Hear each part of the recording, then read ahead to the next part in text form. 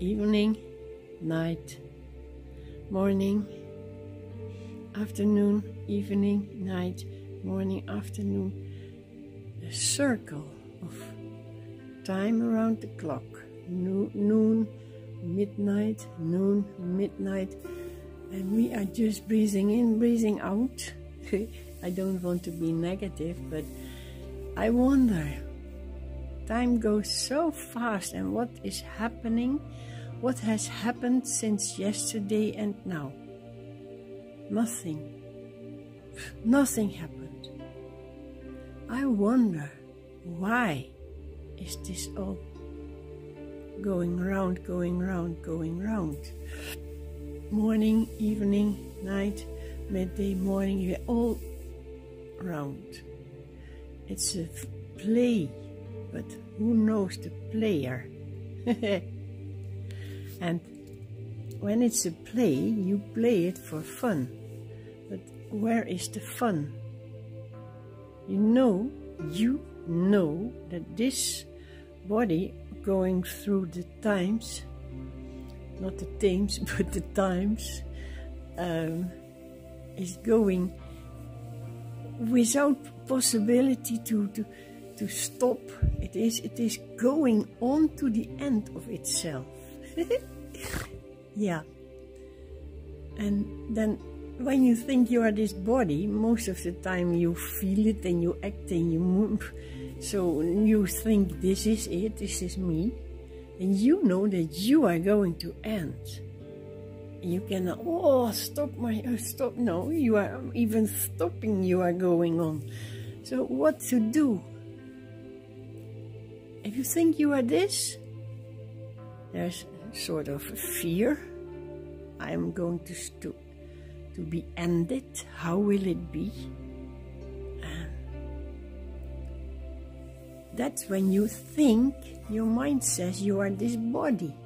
But you, deep inside, beyond the mind, there is this knowing, not snowing, but knowing that you don't exist, that you only see this puppet called me is walking in a dream, in a movie. So you are not the person going to its own end, but you are the watcher, the seer. And actually you are just, there is no one seeing, there is only seeing without a person or a form, or that seeing sees the movie pass by. Morning, evening, night, midday, morning, going up, going into bed, standing up, and the seeing is aware of that. It knows, and it can already see the end. While you, when you think you are in a body, you know that you're going forward to your own end, but you cannot see it. So then there's the big question, why is this game going on? And it is for fun, to enjoy it. But while you are in the game and thinking you are the one, there's no joy.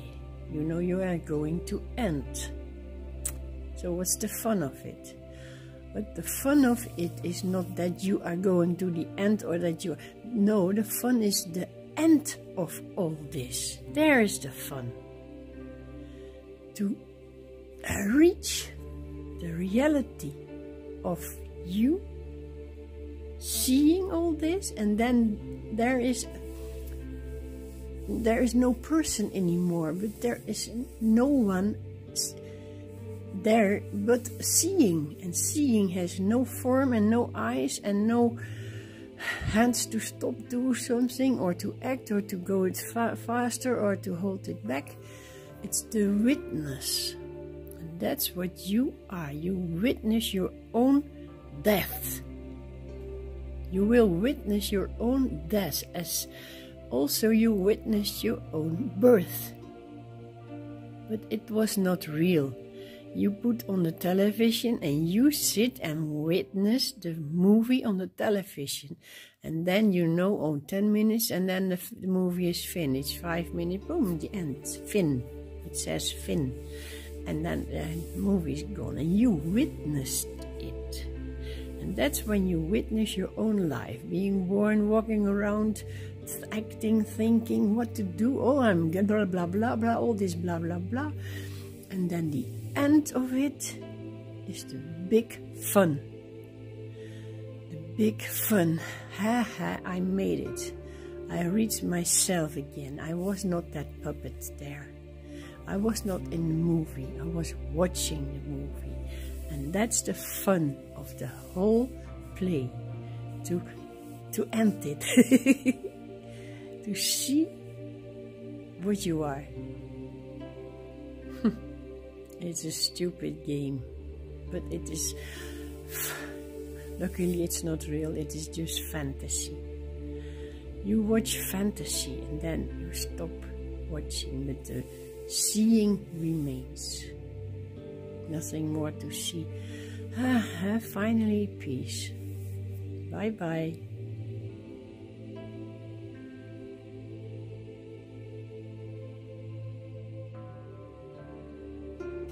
And another day in the play. Most people don't know that this life is a play. And that the creator of the play is deep inside them. And they think this play is what they know. The only thing they know is this play. And what they do is to try and stay as long as possible in this play. They do whatever they can to keep on playing. It's ridiculous, because you are the object in your own play. You are the creator of the play of the day. And you think it's real and you do your utmost to stay in between the ups and downs that it gives. The play is always up and down. It's never stable, but when you return to your real self, then you are in the equal good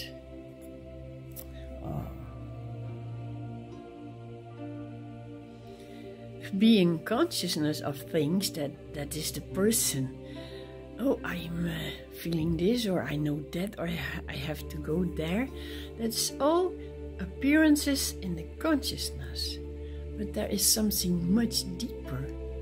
It is your awareness. It is free of whatever happens, but it is aware of the consciousness in the person that thinks, I have to do this or I will do that.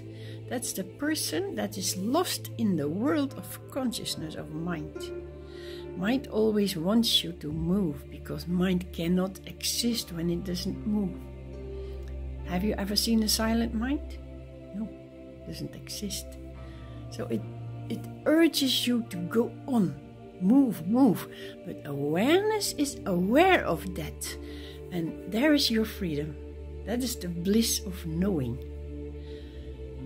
Knowing about what's going on in this play of the mind, because the world, the creation, is only a play in your mind. Your mind needs to have something to exist. If in the deep sleep, your dreamless sleep, there is no mind, there it doesn't exist. And what is happening in your deep sleep? What is passing by in your dreamless state? Nothing. But you see, it is the greatest bliss, because it's when you don't have sleep, you couldn't live. You couldn't wake up in the day. You need the peace of that nothingness to be able to go on in the day with all the things, the thingsness, somethingness. And that's mind. But as soon as you start to understand what mind does to you, you are slowly becoming conscious that it's always something that makes you go in that world of the mind. The mind is the world, and the world, we think the world is there, I am here, and I need to go in the world because I want to do, and we don't think it's not really that world there where you go. It's just you disappear in your mind. And the mind makes images of, oh, nice weather. I go to the lake swimming, or I go to have a good time because it's nice. That's not real there. It's not really existing. It's your mind that fools you. You follow like unaware, oblivion, unknowing slave. You have no idea what mind does to you. But all the time, deep inside is this, behind and beyond all this is this awareness that is aware of the mind doing that to you. And then there starts this, oh, I want to be free of that mind. I don't want to hear it anymore. But you have given it so much power all those years and lives. It doesn't disappear in the blink of an eye. No, no, no. You have to rewind all the things that you have done and maybe faults or bad things. You have to, that's karma, and you have to clean it. So it can take quite a while, but all the time there is this awareness, aware of you doing that. All is in the play of the mind. So if you understand that, you don't need to go through all this karma cleaning, because then it is done in a blink of an eye. If you really understand deeply, I am not that. I am this freedom. I am free of all the movements of my mind. It was not real. It was just an imagination. It was a movie. It was a play on the stage, on the screen of my mind, and I don't see that mind anymore. Because I don't fill it up with images. Then you are in the real reality of yourself, which is empty of all that, and then there's no more karma, all of a sudden gone. Like Ramana Maharshi said, if you have a bin full of dirt, you can take out each piece of dirt one by one, and you are quite busy and you will be filthy and tired. But if you are really knowing what you are, you turn over the bin and the dirt is gone in one. And that's when you understand really deeply what you are. That's the bliss of knowing. But some people go step by step. It's okay. Everybody will reach the freedom of the self because it is already there. You cannot miss it. Only you can leave it as long as you want to play in the play of the mind. The mind says, oh, this is nice, and then, oh, this is feel sorrow. Oh, I like it. Oh, I feel bad. If you want to go on playing then, well, that's possible. It's all possible. But every act of you is known by the deep awareness in you. And there is this freedom. So go on with your doings every day, but there is the awareness doing, seeing it, and then there's no more attachment. There's no more I that says, I am the person, I do it, I am good, I am... No, that's blah, blah, blah. You are that awareness.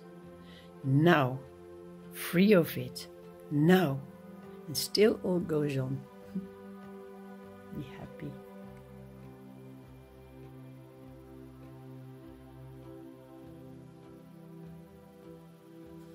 There are people that don't understand really what it is, awareness.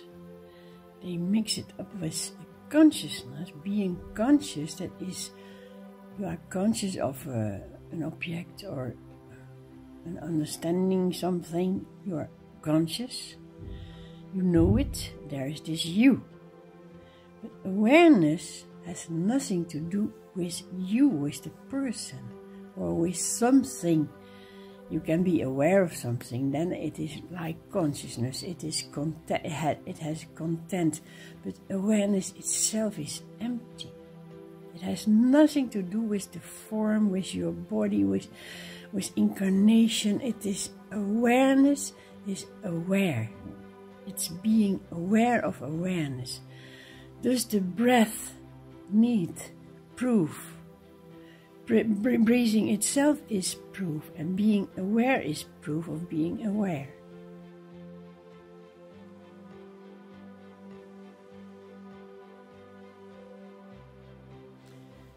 Consciousness is a sort of intelligence that we have inside. It's inside us, and when you think you understand something, it is not you.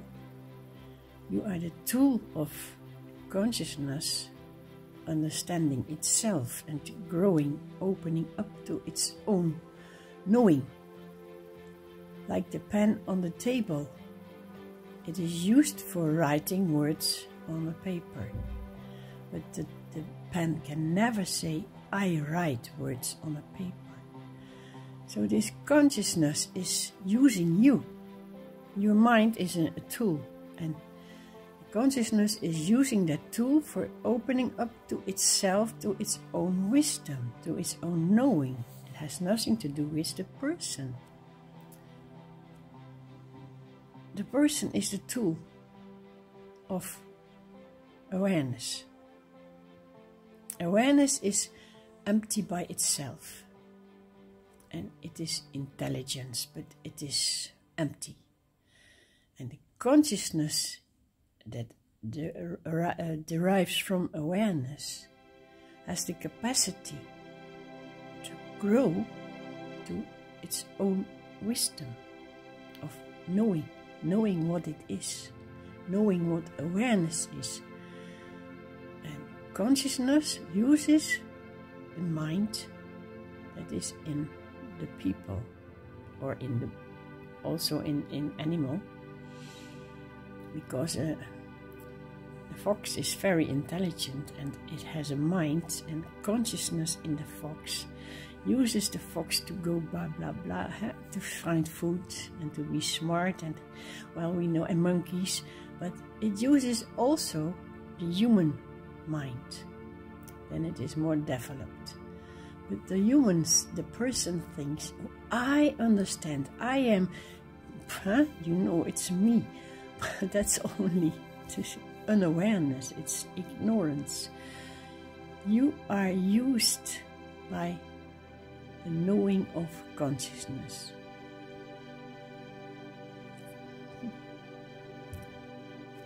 It has nothing to do with the person. It's how do you explain? You see, the mind doesn't even know how to explain it itself. It has to climb up to a high consciousness, and from there is the knowing that descends in the mind, and then the speaker can talk about.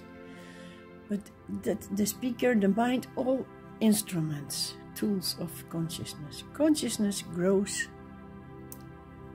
to itself by growing through insights. The insights appear after happenings, experiences, and also happenings and experiences use the body. The person is a tool. The human is a tool. Every living being is a tool of that one intelligence that grows through all forms to its own awareness, where it seems to be empty, because it has understood everything. When there is a problem and you understand the problem is understood, there is no more problem. It's so easy. We think we are important, and then there's the difference. I am better and more, I understand more than you, I have my diploma and I have my degrees and I am blah blah blah, but it is only that great all overpowering consciousness that diminishes itself in forms to understand its own capacity. It's a journey from unawareness to awareness, and it uses all forms. Don't you think that you are very important? No. It uses your mind, and it uses the mind of the neighbors and of the family and of the, because there is only one knowing. Like the ocean is not different in the wave over there, over the horizon, or in the wave that's breaking at the shore. That's always the same ocean. And the waves say, ah, look at me, I am so big and high, and at the same time it breaks. It's not about the tool, but that what uses the tool. Sorry. God uses forms to discover God. Immediately there is this peace. God uses you to know God. The pen is not important when it thinks it is writing itself. It's, look at me, I have written these nice words, and that's, look what I can. No, the pen is the tool on the table, waiting till it is used.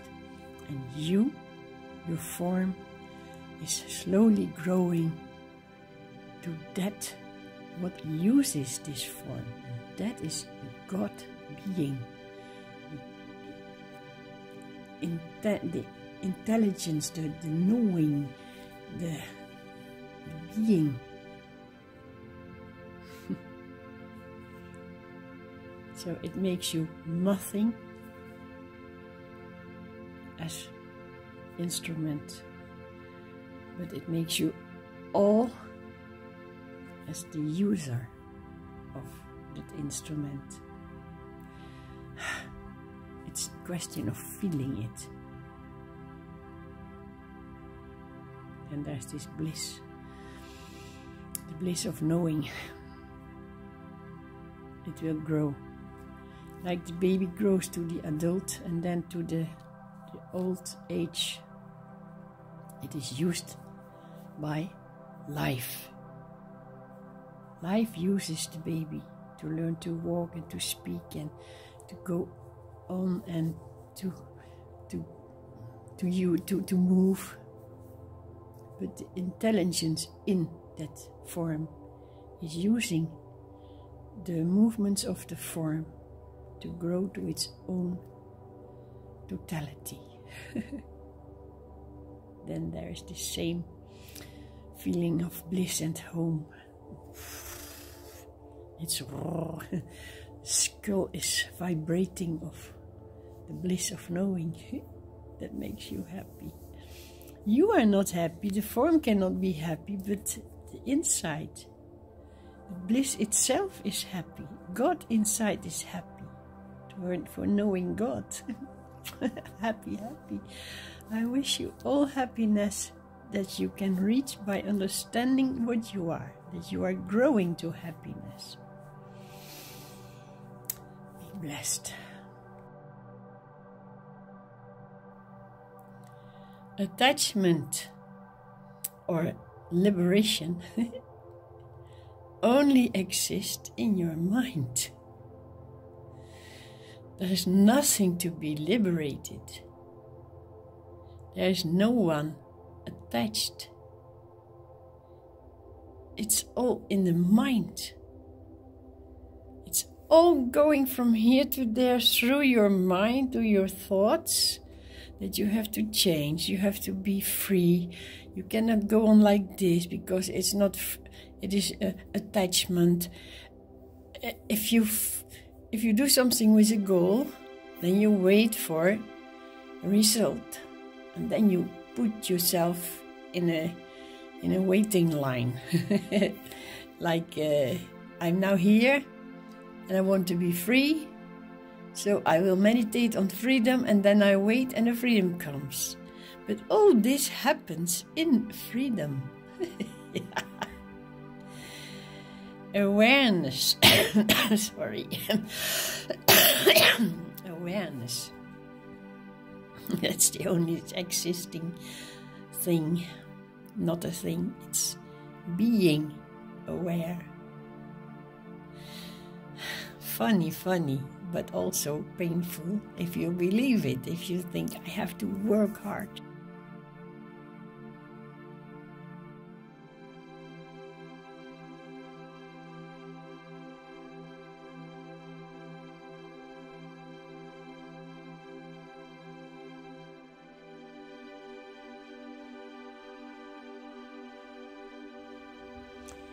Whatever happens, don't fight it. If you love it or hate it, just let it pass. It is God's will that it happens. And if you don't fight it, you have the energy and the possibility to see it deeper, because what happens will tell you something. It will teach you what you need to learn. And if you cannot find what it teaches you, then still it is telling you, just let it happen. It is God's will, and then you are in peace.